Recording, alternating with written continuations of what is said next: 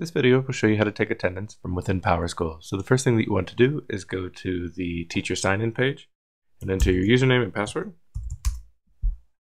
From this next screen, you'll see all of your courses, and you'll notice here that there's a chair icon, but the only chair icon that is not grayed out is the first one for your homeroom. So you'll want to click on that chair icon, and it'll bring up a list of all the students in the class.